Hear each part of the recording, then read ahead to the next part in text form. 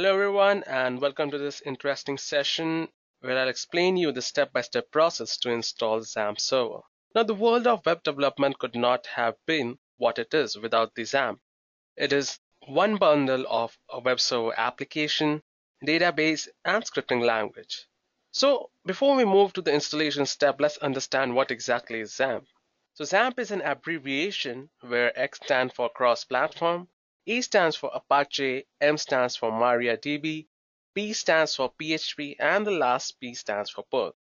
So XAMPP is one of the best Apache distribution that helps web developers create a local web server for testing and deployment purpose.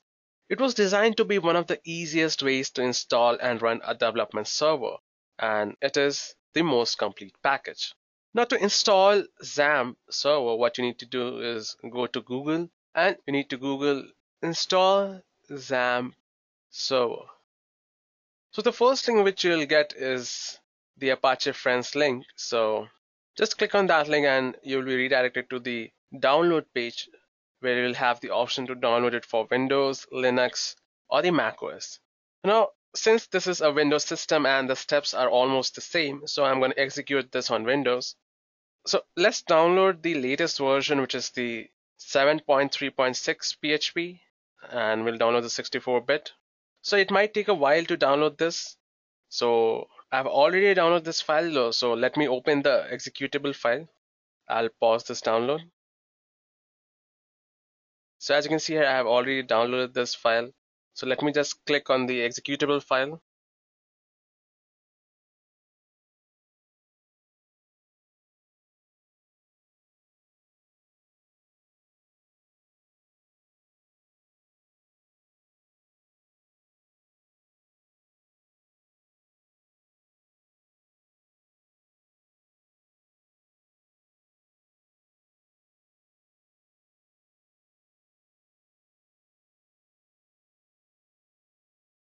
So guys, if you have a password, just type in the password to install any of the applications. So this is not a very long process, but it takes around 10 to 15 minutes to install the XAMPP server.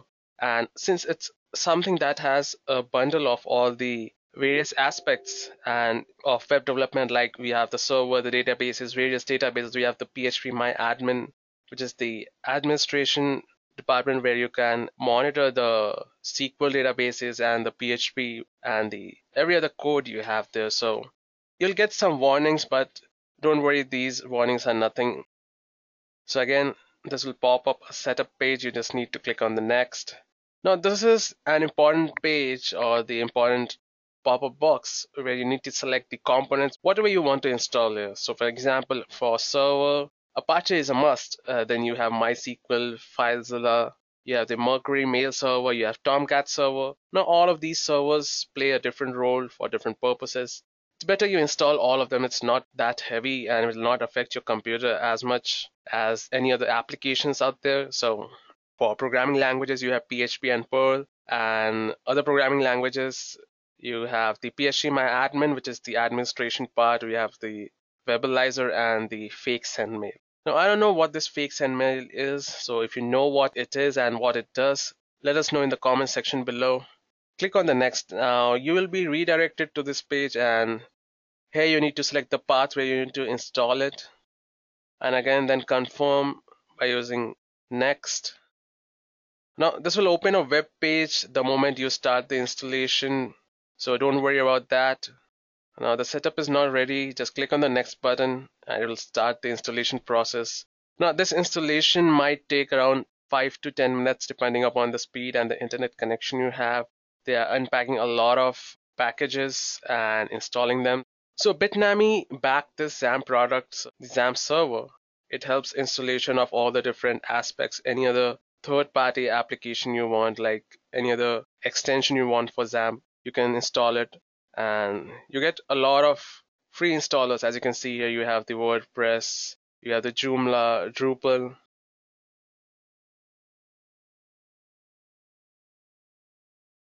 Now once the installation is done, it is going to create an uninstaller. So in future, if you want to uninstall the XAMPP server, when you're done with it, you just need to click on the uninstaller and that will uninstall every files that they have installed in your system.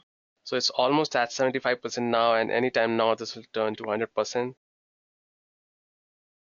So you get this final dialog box when the installation is complete, and then again it will ask, do you want to start the control panel, which is the XAMPP control panel. So let's click on the finish button here, and you just need to select the language here. So I'm going to select English, and voila, you have XAMPP installed in your system. So one more important thing here is to understand what exactly this control panel does. So on the left hand side, as you can see here, we have the models. We have the Apache, MySQL, FileZilla, Mercury, Tomcat. You have the PIDs, you have the ports, which is the process IDs. You have the actions when you can start this particular service. You have the configuration, the logs. Now, if you want to start the Apache, we'll just click on the start button here. So as you can see here, it started on port 80,443. Now to understand these ports, just click on the netstat, because a lot of times what happens is that some other application might be running on this port, and since that port is occupied, Apache will run on some other port. So just click on the netstat, you'll get to know the addresses and the ports and what exactly is running on these ports, as you can see here. You can click on the refresh if you have made any changes. About the changes, so if you want to customize on which port you want to run which service, so let me just click on the stop button here. You need to click on this config button and just click on the Apache httpd.config. So what it'll do is open a text file for you which contains the configuration and the various details of the particular service what you're using. So as you can see here, we have the listen 80, which is running on the 80 port. Now you can customize this, as in if you can make it 8080, change the same one here. You want to run it on this port, click on file, click on save, cross this and just start it again. Now this time, as you can see here, it's running on the port 8080. Now this can be done to all the services which are there present in the control panel. It's not just limited to Apache. And this is also useful if you know which ports you are dealing with and you are too much into configuration and you know how the backend works, and if you want to change the port on which a particular service is running. So basically initially it runs on 80, but a lot of time it happens that any other application is running on that port. So you need to change it to another port that you are familiar with. And since if that port is occupied, the control panel will shift to another port automatically. But if you want to customize it, just click on the config and change it to whichever port you need. So I'm going to revert it back to 80, which was the original one by default. Now if again I start Apache, as you can see here, it's started on the port 80 itself. You can do the same to MySQL. I'm going to start MySQL now. So again, this will ask for a security alert. Just allow the access to whichever communication you need, as in public networks, and you want to use it for private networks also, you just click on allow access. And then again, if you have a password, Windows will ask you for a password. So as you can see, MySQL is running on 3306, and you can check it here. As you can see, MySQL is running here on 3306. The Apache is running on 80.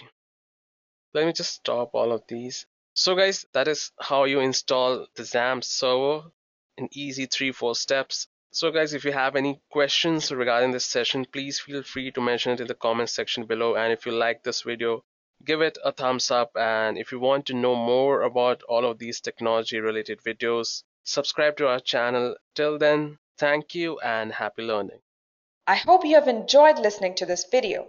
Please be kind enough to like it, and you can comment any of your doubts and queries, and we will reply them at the earliest. Do look out for more videos in our playlist and subscribe to Edureka channel to learn more. Happy learning!